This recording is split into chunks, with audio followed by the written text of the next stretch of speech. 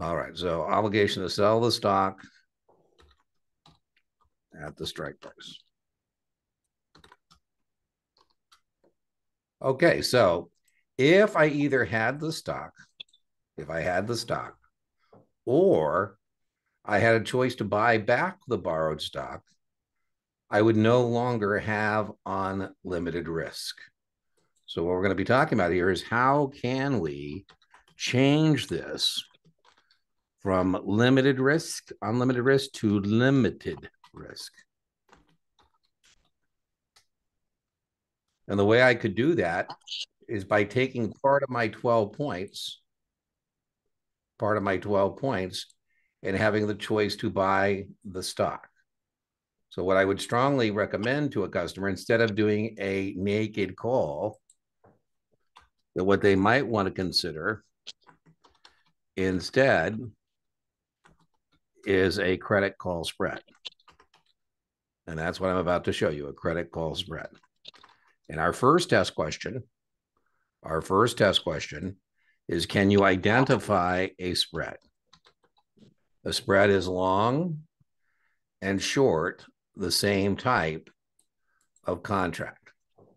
So if Dean is going to turn this into a spread, you should be able to tell me on the answer set that I need a long call here, because that's what a spread is. It's long and short, the same type of contracts. So what I'm telling you is they could give you on the test A, B, C, D, and then you would have to pick the choice that would turn that into a spread.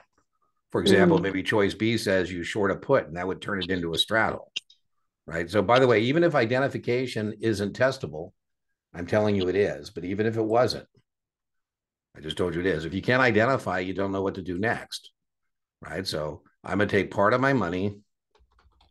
I'm going to go long one Apple, July. Now I got to decide whether I want to put in the ceiling. You know, I have a floor here at 150, and I'm about to put in the ceiling. And I could put in that ceiling at 160 or 165. I'm trying to decide, you know, how much market action do I want to be exposed to? You know, a choice to buy back the stock, choice to buy this stock at a lower strike will give me greater protection.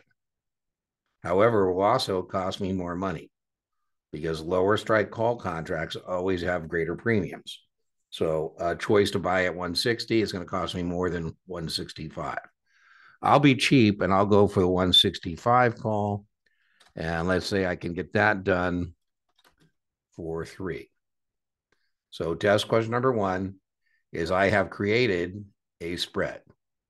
A spread is when you're long and short, the same type of contract. So that's our first test question, that what we've designed here is a spread. Now, the next part of the test is really important, you know, because this is one of those common themes. If we end up paying for an option position, that's our max loss. And if we collect money, that's our maximum gain, right? So the next thing we want to determine is, are we buying the spread or are we selling the spread? Is this a debit spread, more money out than in? Or is this a credit spread? The spread, by the way, is the difference in those premiums, right? So is that 3? Let's start with the 3. Is that 3 money out or money in? Is that 3 money out or money in? Out. Oh, you're right. How bad is that? The instructor's messed up. That's bad. I better go get another cup of coffee. Boom. And how about that 12? In. Right on. So this is a credit spread. That's really an important piece of the analysis. And that is what we're spreading, is the difference in those premiums, right? So this is a net credit. This is a net credit of 9. That's the difference in those two numbers. Personally, you could do this with a minus or plus if you want. You could put -3 plus 12, and that's +9. I'm not a big fan of using pluses and minuses because if you're not very consistent with that, then you're going to start, you know, transposing pluses and minuses, and you get kind of messy. So what I like to do instead is I like to use dollars out, dollars in, and I like to use a T perhaps if you don't want to do it the way I'm doing it here. By the way, this would be your process on your scratch paper. So they're not going to stack the legs. These are called legs, not testable. They're not going to stack the legs for you. So you're going to have to do that on your scratch paper. They say your customer goes short one apple, July 150, call it 12, and long one apple, July 165, call it 3, when apple's at 152. And then you've got to put that on your scratch paper. And as you know, Erica's been with me quite a while here. So I believe in almost everything, whether it's options or margin, to do an initial setup. And that's what we're working on, is getting this set up. By the way, maybe we've answered the question already. Maybe the question is like, what's the credit? I doubt it. But, if you do all the things that I'm going to be showing you how to do, then whatever they want to know, you've got my guarantee you have the answer. And so you want to be process driven. Just happened again today. I just literally, before we got on the phone, had a guy who was watching a video where I'm doing a spread just like I did with you guys a minute ago. And I made a mistake and he sent me a nasty comment. And then he said, "Oh, I'm sorry you caught yourself." And, if you have a process, I joked with him. I said, no problem. But the good thing about having a process, if you have some kind of a process, it's more likely you're going to catch yourself if you make a mistake. And, otherwise, if you don't have a process, sometimes you'll make a mistake and you won't even know you made a mistake. And, you'll feel good about your answer. And, you didn't even know you recognized that you got it wrong. Now, if you want, again, I said you could also use debit. You could use a minus sign, a plus sign. If you want, you can put credit over here, however you want to go about. But if you can track money and you're not struggling with contract specifications, what I mean by that is you're not fumbling around that's an obligation to sell 100 shares of Apple at any time between now and July at 150, and you got 12 for that, and you can track money, then I think you're in pretty good shape. So as I said here, if you want, you don't have to do it next to the spread. I like to do it next to the spread, and I'll show you why. But if you want, and by the way, when you got lots of things going on, it's really important that you're disciplined in terms of tracking stuff, right? So we got a 150 call here. And I'm just going to put that there with my T so we can track what's going on with that. Was that an opening a purchase or an opening sale on that 150 call? So opening sale. Right on. Very testable. Opening sales are used to establish or add to short positions. Now, again, if you want, you can put a plus there. And again, you could also put 900. I don't believe in putting 900 in there. I believe in doing things on a per share basis. And then when we're all done, seeing what's going on. Because otherwise you're going to have to continue to, put 900 and 300 and then 15,000 and then 16,500. And it gets really messy really quickly. Whereas if you do it on a per share basis, it's just easier. Then when you're all done, you only have to multiply once, like times 100 or times 1,000, depending on how many we're doing. And then, as I told you, I like to be kind of disciplined here about what I'm looking at. And so I'm going to put my 165 call there.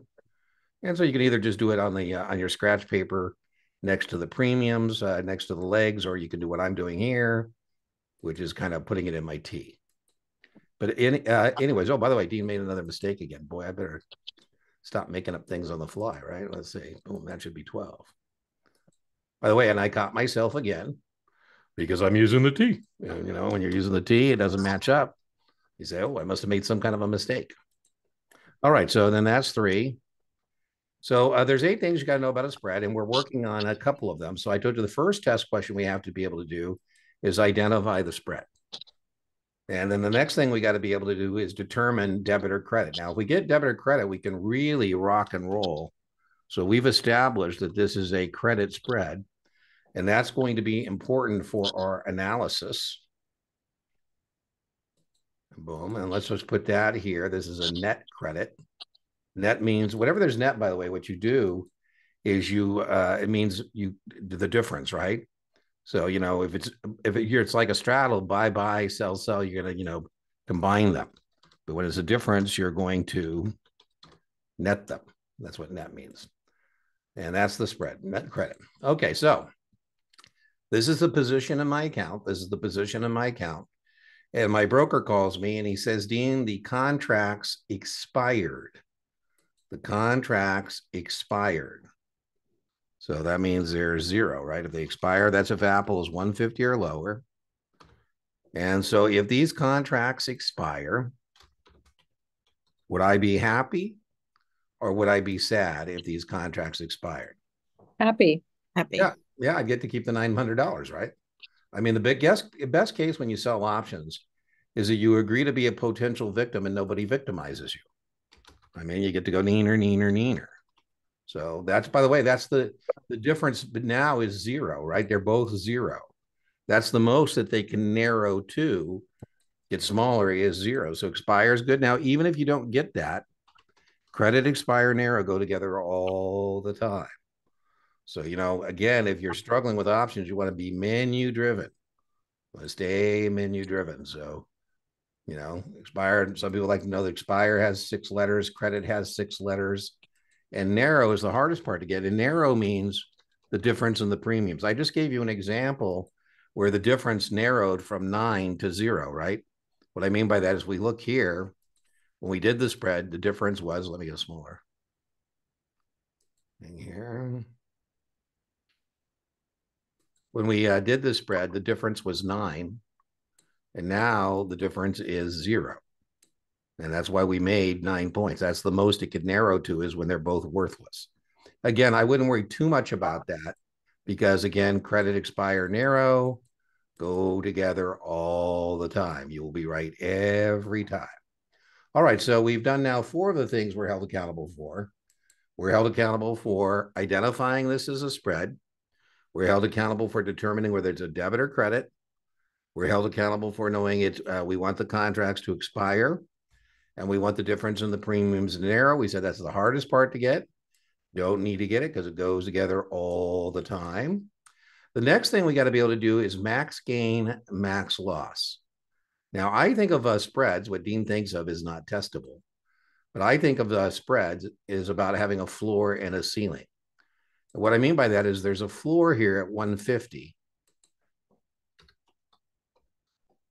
and there's a ceiling at 165. All the action takes place between these strikes. That's the whole point of a spread. As I'm saying, I want to play between 150, 165. I don't want to play no more. So that can help us as a test taker, because when we're looking for max gain or max loss, the two numbers have to add up to 15 points. There's only 15 points to be made or lost.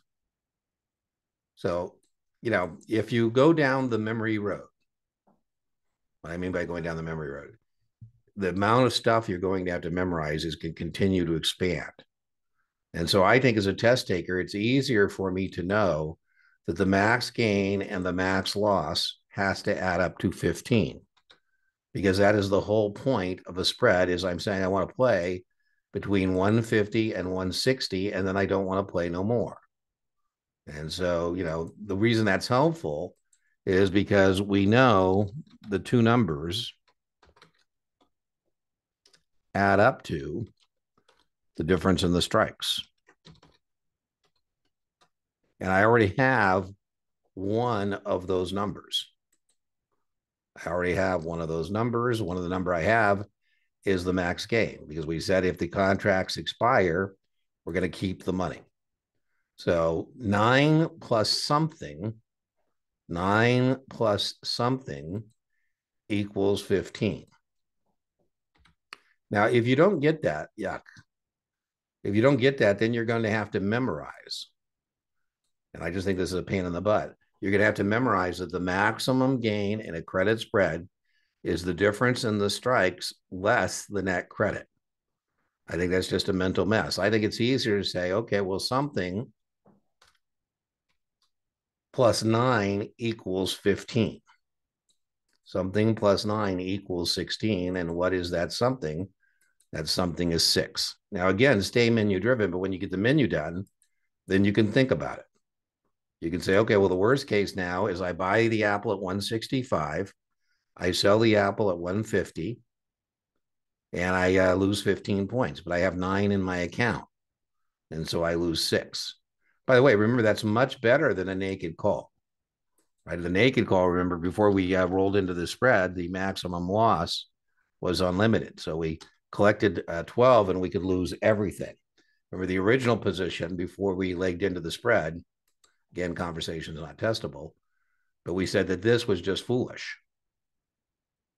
Right? Because if you just do that, that has unlimited risk.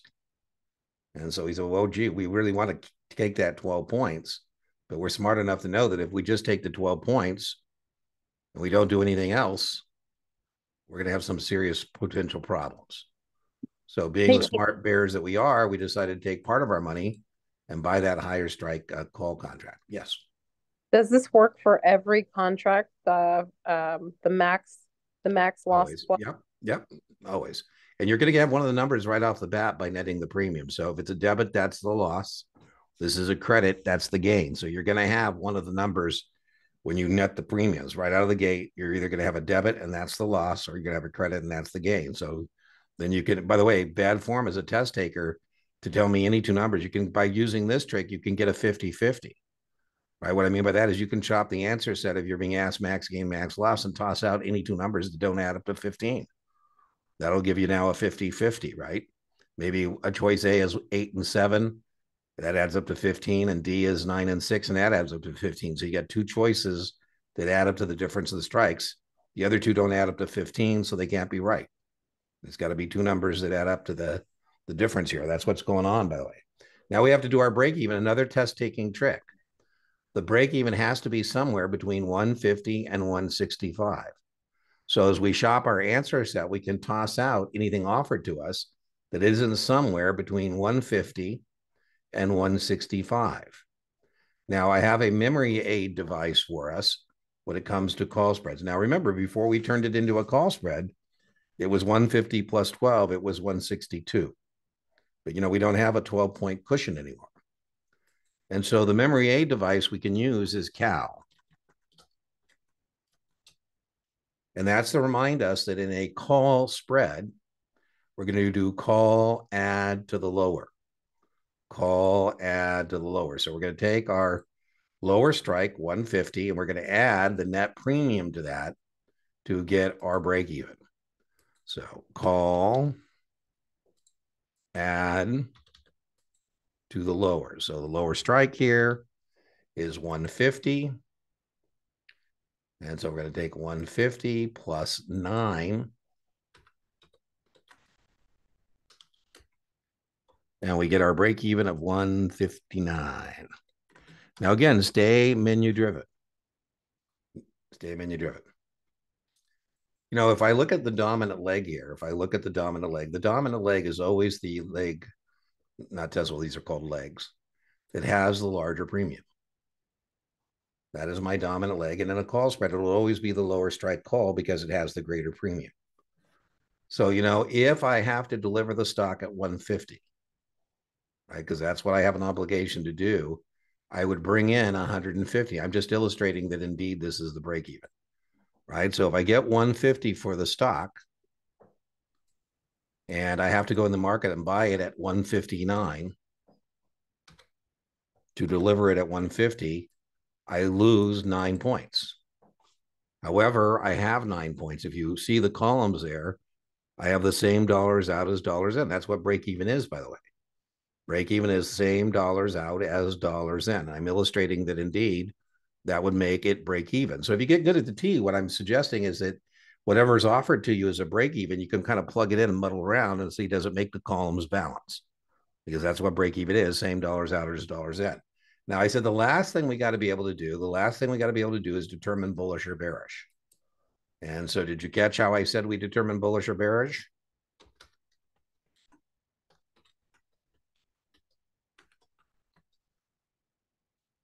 Now, again, I know that some of you may be doing options in a different way than Dean does them. But do any of you guys using the matrix? Anybody using the matrix? The matrix is the box. Yeah, yeah, yeah. It's not a box; it's a matrix. Every Yes, quadrant somehow has a relationship. So are you yes, I using use it? that. So the other way, the reason I ask is you're using the matrix. That's very helpful in determining whether you're bullish or bearish because those are our sandboxes, right? There's our sandboxes, and we're trying to decide what sandbox we're in. And so I can look at my matrix and say, over here I'm a 12, and over here I'm a 3. And so what sandbox am I really playing? And I'm playing in this short call box, right? So bearish, right? So that's important, by the way, because it's testable and we need to know where we want Apple to be in relationship to 159. We want it to be down. We're bearish on Apple. By the way, we're smart bears. We're smart bears because we're smart enough to know if we just do a naked call that would be very, very foolish. All right, so let's review. We'll go all the way back and we will review. These are the So even if we didn't have premiums, we'd be able to tell that the dominant leg is the short leg because the call price is lower. Yeah, lower strike calls always have greater premiums. So let's just show you that. Well, let me review it, then I'll show it to you. Sure. So, yeah. If premium's not listed, yeah, the lower strike call will always be the dominant leg, always. And then the higher for puts, right? That's exactly right. So, okay, so we've remember this would be a very foolish dumb bear. We agreed that was a very dumb bear. Everybody agree that's a dumb bear? Of all the bears in the woods, that's the dumbest bear out there because that has unlimited risk. And you don't want to be, I joke as a bear, you want to pick up steal the picnic basket, but not, get shot. So we decided that we were going to implement a spread. Test question number one. The spread is when you're long and short the same type of contract. So we implemented a call spread. The next thing we had to be able to do was determine debit or credit. So we netted the premiums and we established that this was a 9-point credit spread. We also did that in the T, and we call this our initial setup. And we said that's really important because if you get that credit or debit, this case credit, you can rock and roll. Because once you get credit, expire, narrow, and your max gain.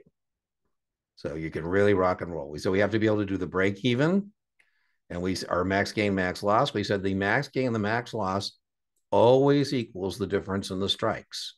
The max gain, max loss always equals the difference in the strikes. So there's 15 points to be made or lost. Of the 15 points, we've collected 9, so we can only lose 6. Now, if you don't get that, then you got to memorize. The maximum loss in a credit spread is the difference in the strikes less than that credit. I just think that's a mental mess, but however you get there, you need to get there. And then we have to do break even. Are we going to use cal or push? We're going to use cal. Call, add to the lower. We're going to take the lower strike. We're going to add the net premium. Doesn't matter whether that's a debit or credit, net premium to get our break even to 159.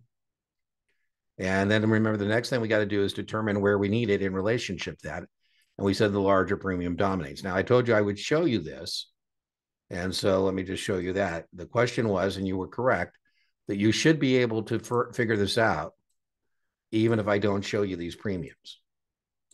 Because lower strike calls always have greater premiums. So without the premiums, that's going to be the dominant leg. So if I do the reveal and now it's a short call, then it's going to be bearish and it's going to be a credit call spread.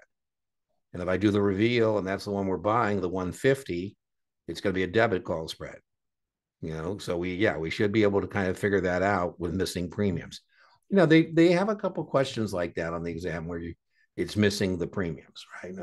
You can't actually do the break even all that without the premiums. You can certainly tell me that the lower strike call is dominant. And then once I show you this, I do this reveal.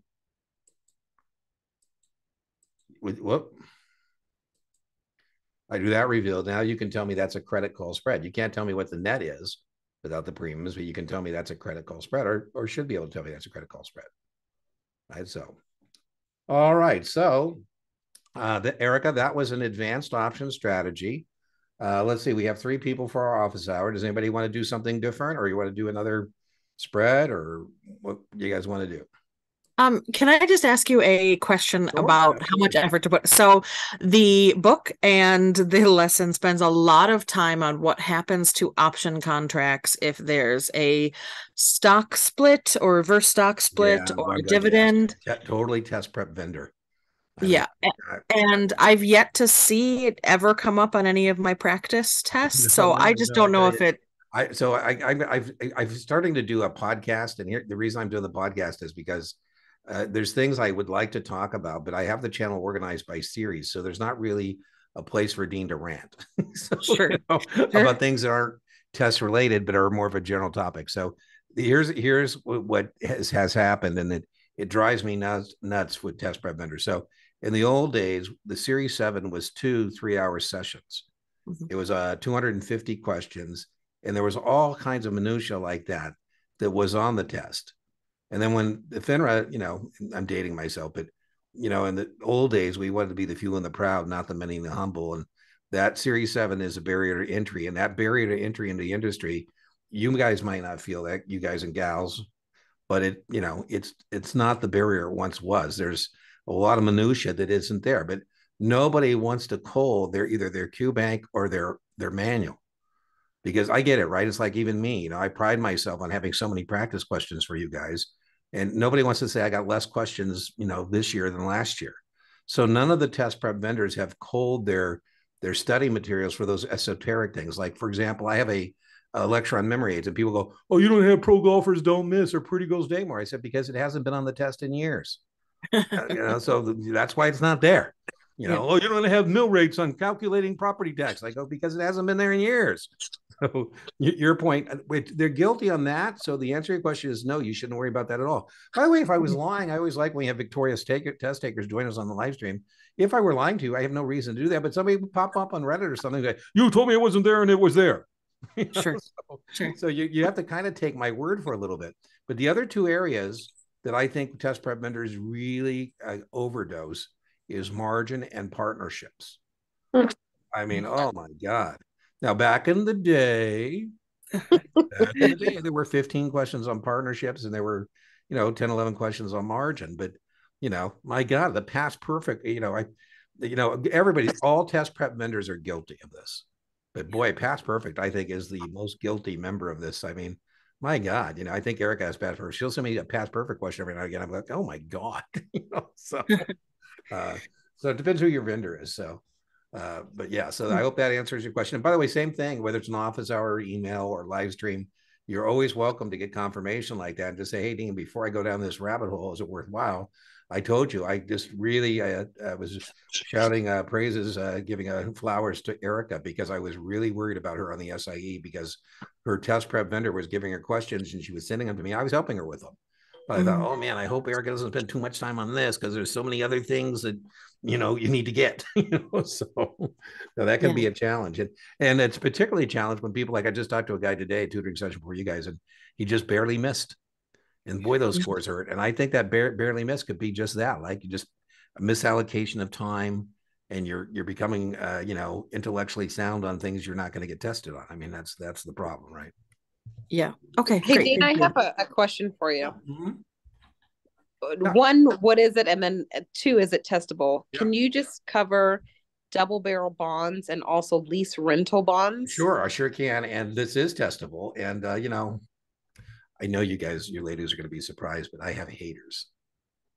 And, it drives me nuts, because people who don't use me use other people. And sometimes I feel like, man, I wish I could help you, because you're going down a road that not be good, right? So I'm more than happy to talk about that. So first thing, munis is very testable.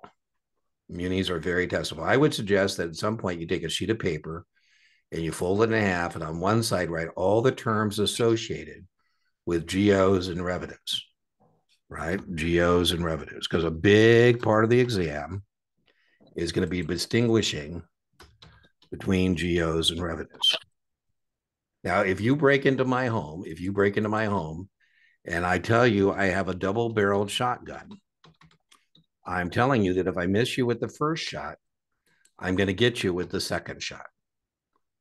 And so, where people were getting hung up with, I saw this whole thing where people were kind of mixed up, is they were confusing moral obligation bonds with double barrel bonds, and they're entirely different things. So, in a double barrel bond, the first pledge is the user fee. And if the user fees are insufficient, the second pledge, the second barrel, is the full faith and credit of the municipality. So the first pledge is a user fee, and the second pledge is the full faith and credit. Notice that I'm putting it in the GO category, because that's where it belongs. It belongs over here. The example, in this, the people who were confused about this, I wish somebody would have given an example of the confirmation you would receive when you buy a bond like this. So let me give you an example. Salt Lake City wanted to host the Olympics. And so they formed the Salt Lake City Olympic Organizing Committee. And they first proposed issuing $300 million in revenue bonds, where they would say the user fees from the Olympics will pay the interest and the principal. And their public finance guy, at major firms, we have public finance and we have corporate finance. Corporate finance are men and women who raise money for corporations. Public finance are men and women who raise money for cities, states, counties, school districts, airports. Anyways, he said, listen, if I go out to the capital markets to raise this money for you and all there is a user fee from the Olympics, I'm not going to be able to place the bonds, because for every host city where it's been a financial success, I can show you another city where it's been a financial disaster. And so what I think we're going to have to do is make this a double barrel bond. This does require, test question, it's in this category, it's going to require voter approval. So they went to the citizens of Salt Lake and said, hey, how would you like to host the Olympics? 77% of them said, let's do it. Now, here's where we can find out what kind of bond. On your confirmation, this would have said Salt Lake City Olympic Organizing Committee, revenue bonds, comma, a general obligation of the city of Salt Lake. Please note, a general obligation of the city of Salt Lake. So that means, good news, there was a surplus. But if there had not been a surplus, if there had been a deficiency, what would have happened to your property taxes in Salt Lake? They would have gone up by whatever's necessary to pay back those bonds, right? So that is a double barrel bond. That is a comma. Then, as I said on your confirmation, it would say comma, a general obligation of the city of Salt Lake. By the way, it does require voter approval, right? Because, the residents have to say, yeah, we get it. So that's a double barrel bond. On the test, you would tell me that that is a GO bond. You're going to put it in the GO category. Now, I know there's some people who disagree with Dean on that, but because I've been doing this for decades and helped thousands of people pass their tests. So, that's where it belongs. If I ask you what kind of bond that is, I could test you this way. I could say, does it require voter approval? It most certainly does, right? It most certainly does. Now, let's go to this next one over here. The moral obligation I have over on the revenue side. For example, maybe it's a hospital district. And a lot of rural hospitals really struggle financially because, a lot of people don't want to use the rural hospital. They want to go to the big city doctor and big city hospitals. And so maybe it's the John C. Fremont Hospital Revenue District, and they want to issue some bonds. Maybe they want to issue $10 million worth of bonds to modernize, update, and expand that rural hospital.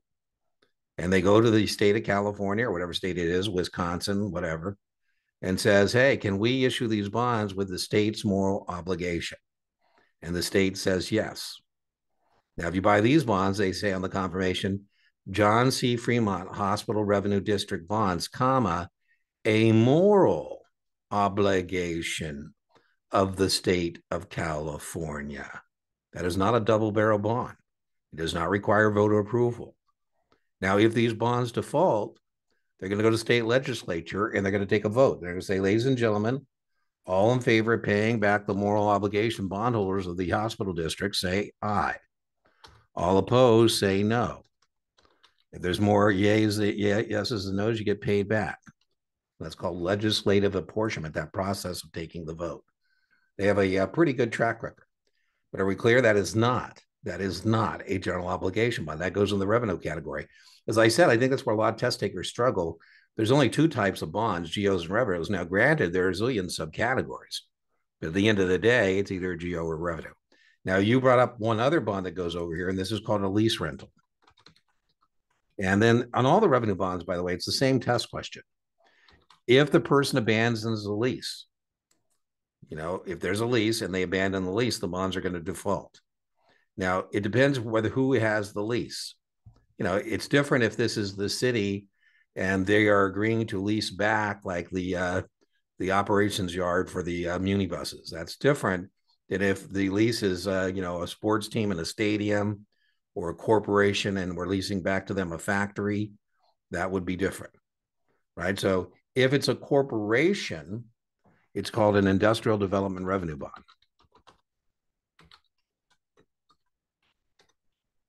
Sometimes on the desk we might call this an IDB or an IDR. Who knows? I'll ever get to teach live classes again, but someday perhaps. But Schwab has an 80-acre corporate campus in Lone Tree in Colorado. And, the city of Denver said, hey, Schwab, why don't you come here and put your Schwabies here? 4,000 employees. We could use 4,000 white collar employees in Denver. And they said, if you'll come to Lone Tree, we'll build that campus to your specifications ready to occupy. And Schwab says, wow, sounds wonderful. Now, first test question is corporate credit backs that bond. And Schwab's corporate credit is pretty good, single A's, right? So that's important. That's very testable, right? I usually use the example of Boeing, and they had their leases up, by the way. So the bond, by the way, you want to tie the the bond's maturity to the lease. And so Chicago had built Boeing a corporate headquarters in Chicago, and now the lease is up, and they're talking about moving again. But anyways, and when they did this, Chicago's credit quality at the time was double B, and Boeing's is single A. So single A goes on the bonds. Corporate credit backs the bonds. Gilroy, California, built a motorcycle manufacturing facility, and Gilroy is double A, and the motorcycle company is not rated. Not rated goes on the bonds. So that's our first test question. The second test question is the IRS calls this a private activity bond. The major beneficiary of these bonds that I've been bringing up is not, the city of Gilroy or Denver or, Chicago. It's Boeing, it's Schwab, it's the motorcycle company. And the other one that throws in this category is a stadium. For example, we provided here in Vegas $500 million worth of public money to the Raiders to build that stadium. We issued $500 million worth of bonds and told the bondholders that the lease payments that the Raiders make will pay the interest and principal. And again, if the Raiders default default on the lease, the bonds will default. However, the only reason I'm bringing it up is it goes into this category I'm about to discuss with you, and that is called a public purpose, don't throw rocks on me, non-essential bond. It's not like building a high school. Now, the reason I bring these two bonds up is because if you are subject to the AMT, these are taxable. So it becomes a suitability question. I say, hey, listen, before I, recommend these Raider, stadium bonds to you, are you subject to the alternative minimum tax? So, okay, next, and we'll do that next. I remember learning that if the test question mentions that it's a city that is backing it, then it's double barreled, and if it's a state that's backing it, then that it's a moral obligation. Is that accurate? Do you think? I think so. I'm just in my own head playing that. I think so because you could find, I guess, a practice question would contradict. I think would be okay because moral obligation of the state. I just don't like that because states do issue GO bonds. And on the state, there are propositions where we're voting for the issuance of a GO bond. So that's what I don't like about it. But a moral obligation bond would not, the person making the moral obligation to pay would be the state.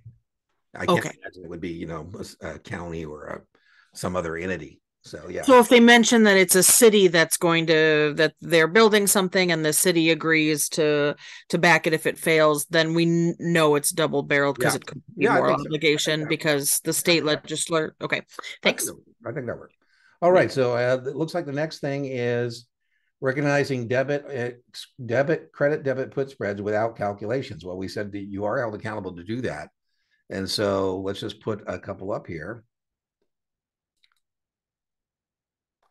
And the key to these, remember, is knowing that lower strike call contracts always have greater premiums.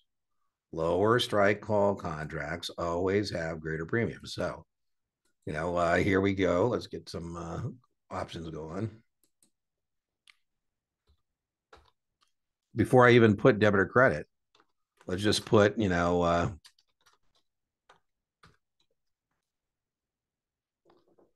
just put the contracts up here.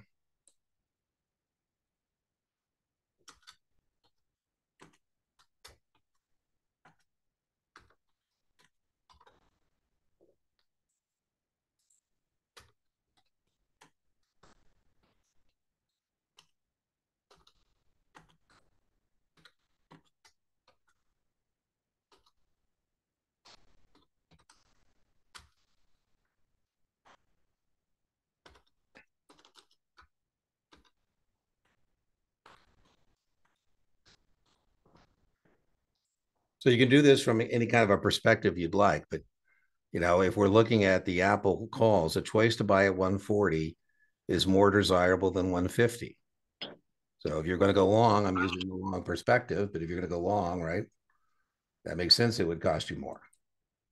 So we said we don't have whether we're going long or short, but we should know that lower strike call contracts always have greater premium. So that's going to be the greater premium. I haven't told you what we're going to do with it yet, but it doesn't matter. That's the one that's going to have the greater premium. Let's make that smaller. Lower strike call contracts always have greater premiums. In fact, maybe we just put that in there. Let's just spell it.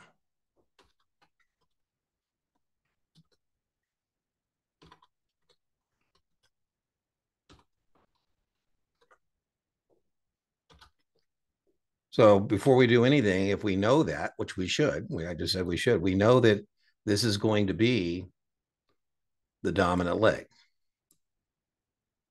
The lower strike call is always going to be the dominant leg. And we said that higher strike puts always have greater premiums. A choice to sell Apple at 150 is more desirable than a choice to sell Apple at 140. So higher strike puts contracts always have greater premiums.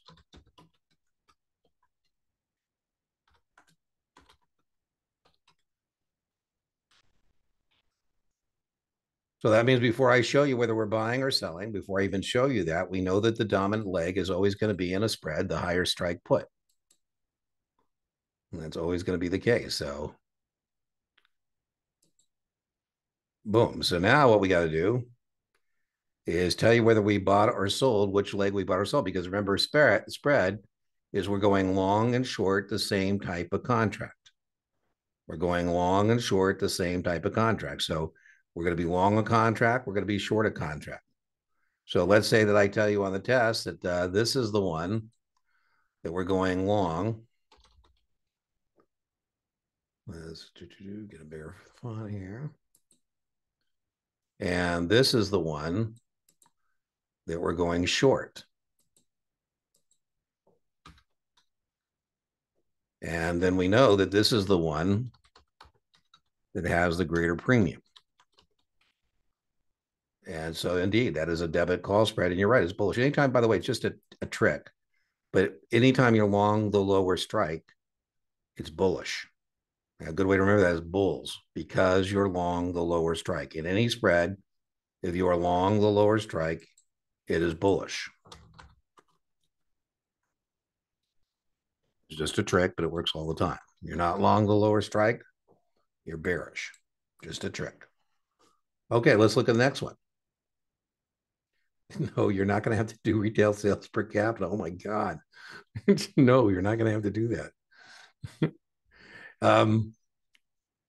You do have to have a general understanding that, communities that are richer are probably going to have a better credit quality than communities that are not, but no. Anyways, so now we got to decide which one. I'll let you pick. Are we going to buy the 150 or sell the 150? Are we buying or selling the 150? Your choice. I remember that's going to be dominant. What are we going to do? Sell. We're going to sell it. Okay. So if we're going to sell it or go short that one, that's the dominant leg. And that's going to be the greater premium. All right. So we're going to put that there. Boom. And that's going to have the greater premium there. And again, you can use your matrix or whatever you want to call it. The greater premium dominates, which in this case is a short put. And so this is a bullish. No, credit bullish. This is bullish. You're long the lower strike price. You want Apple to be 150 or higher so you can keep the money. This is a credit put spread, and credit put spreads are bullish. That's a common mistake, by the way. Credit doesn't necessarily mean you're bearish. So this is not a bearish spread. This is a bullish spread.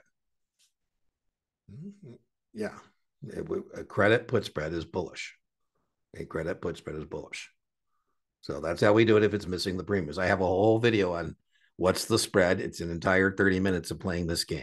So, you can check it out if you'd like, but that's how you do it. So the big takeaways are to make sure you know the lower strike call is dominant and the higher strike put is dominant. By the way, let's just reverse it, right? So if we reverse it, what doesn't change is that greater premium. It doesn't change, right? That is going to be the greater premium regardless of what we do. So now this time, let's say we go short this one and we go long this one. And now it's going to be a credit spread. Right, let's say now we go long this one. And we go short this one. Now it's a debit put spread. You guys remember the lower strike call is the dominant leg, and the higher strike put is the dominant leg.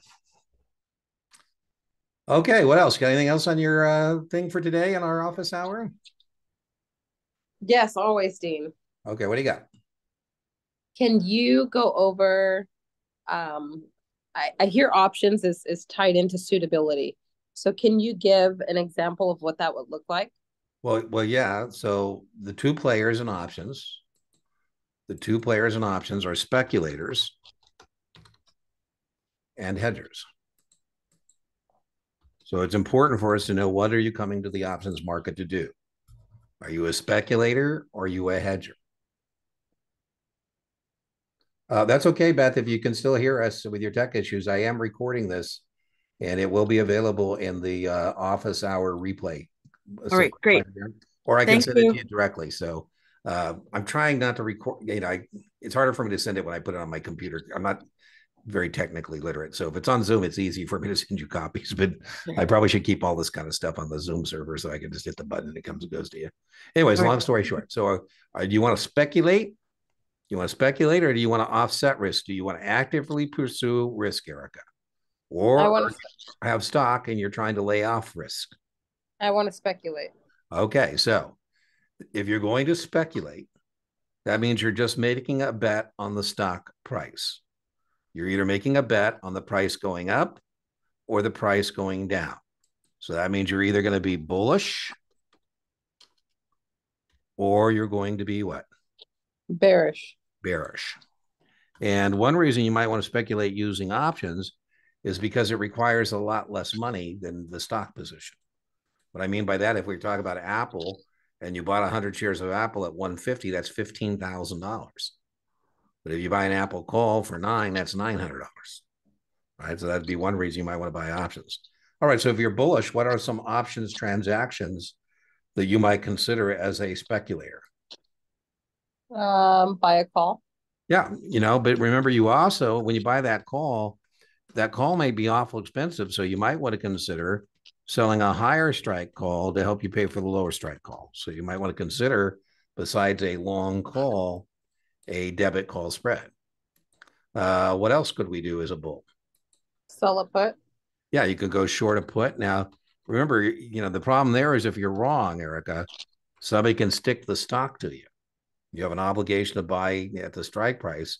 So you might want to consider taking part of your money from the short put and doing a credit put spread just in case.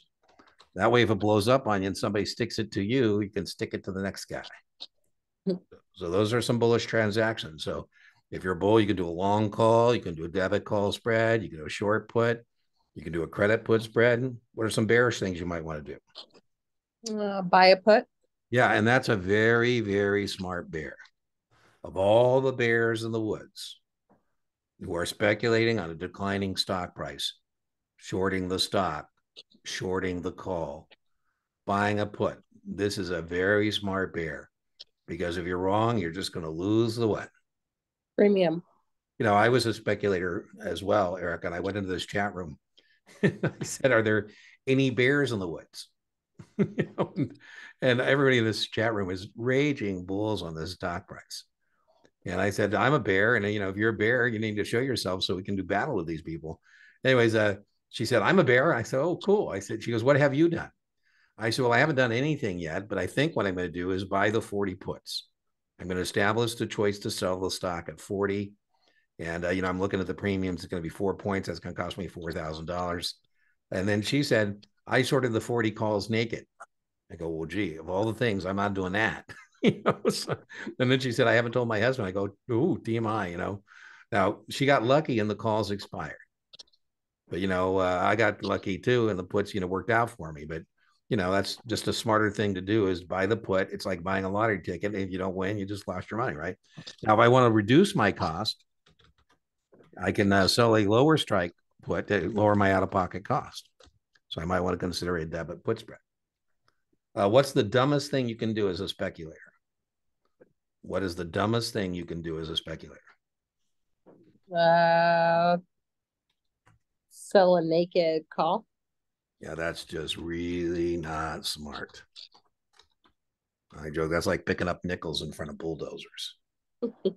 Long calls sound pretty good. How with limited risk would you like unlimited reward? A short call sounds really, really foolish. So I would strongly recommend that instead of doing a short call, you do a credit call spread.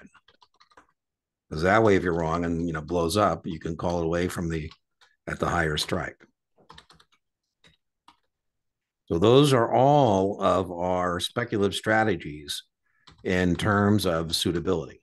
Now, I would tell you that if you're buying the option, you got to be right about three things: direction, if you're buying volatility, if you're buying that call or buying that debit call spread, you have to be right about three things: direction, up, how far up, because you got to cover your out-of-pocket cost, and you got to be right about the timing. If you buy a put or you buy a put spread, you got to be right about direction, down. You got to be right about how far down, because you got to cover your out-of-pocket costs. You got to be right about timing. If you're speculating on the short side, you're just hoping somebody screws it up. So if I'm selling the volatility, I say, I think you're going to be wrong, Eric. I'll take your money. So these are simply people who are making a bet on the stock price. Now, remember, hedgers are people who have a stock position. And you can either have a long stock position. What's the other position you can have at a brokerage firm? You can have a short stock position. Right on. Good job. And so in these two stock positions, you're either interested in generating additional income or you're interested in protection. So the suitability here is the person after income or are they after protection? Are they after income or protection? Because suitability would be what they would do. So if they're after income, we're looking to generate additional income, very testable suitability, they would do a covered call. A covered call is how you generate additional income on your stock position. That is very, very testable. And if they're interested in protection, they would buy a protective put, right? So they're going to go long the put.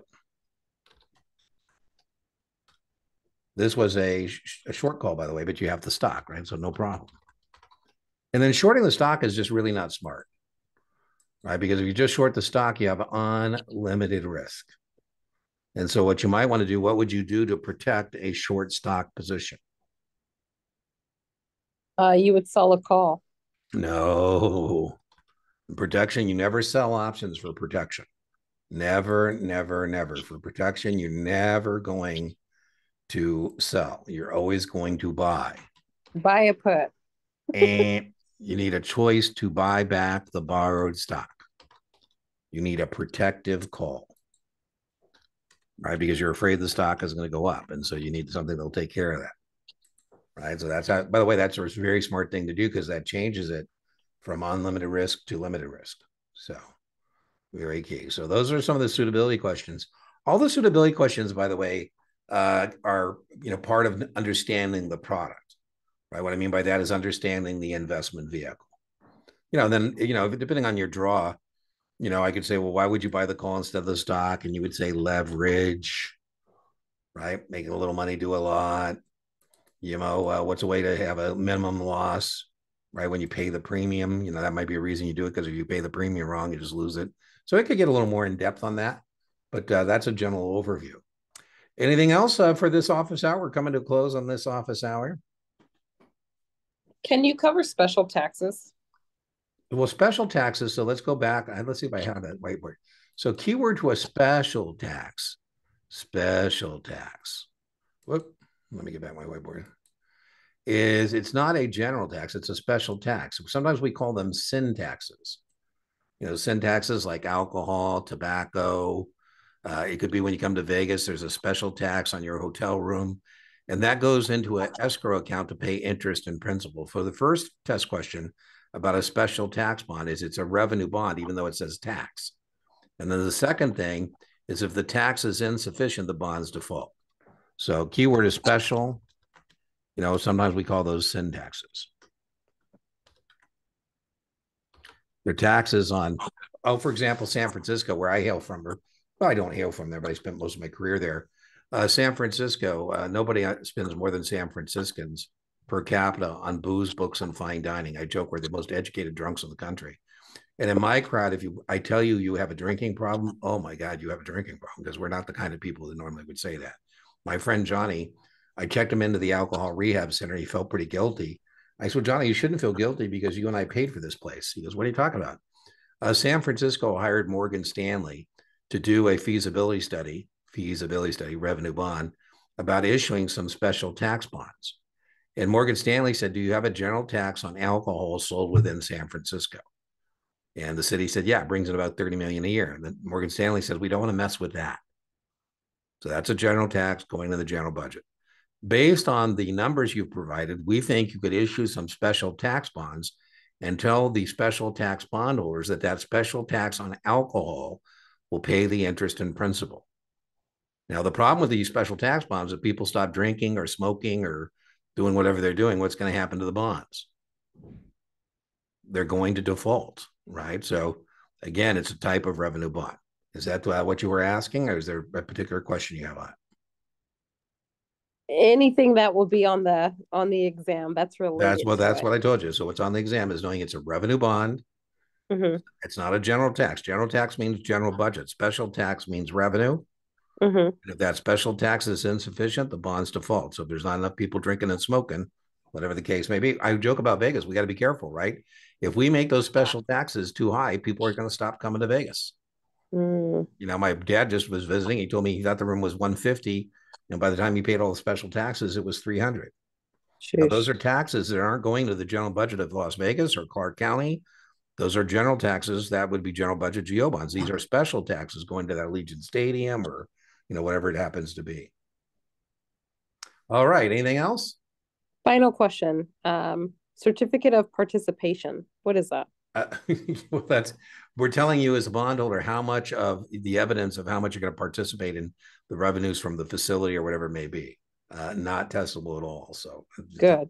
Not testable. Okay. Anything else? Final question. Sorry, I know there's another person on, but I just wanted to know for the double barrel bonds, and maybe I missed it. How are they rated and traded? Well, they're just like a revenue bond, or excuse me, a GO bond. They're traded all muni bonds. All muni bonds trade over the counter. Secondary market. That's right. Well, you got to be tighter than that. Over the counter means there's a bond desk, and there are bond desks are buying the muni bonds into inventory and selling them out of inventory. We buy them at the bid and we sell them at the offer price. Very testable. My minimum spread, I'm never going to make it. So that is no different that it's a developer bond, how it's traded. It's traded through a bond desk, inventory, markup, markdown. And my minimum spread is going to be test question an eighth. The minimum spread when trading munis is an eighth. If I work the bond desk, I'm telling you, I'm the guy at Wells Fargo or Morgan Stanley or Merrill Lynch is buying muni bonds into our inventory at the bid, then selling them out of our inventory at the offer price.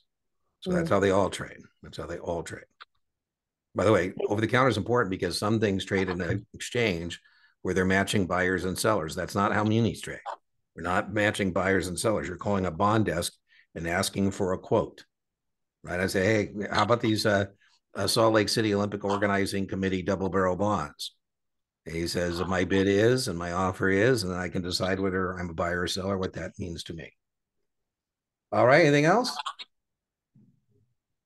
Okay, I will see you for the next event, which will be Tuesday live stream overtime session.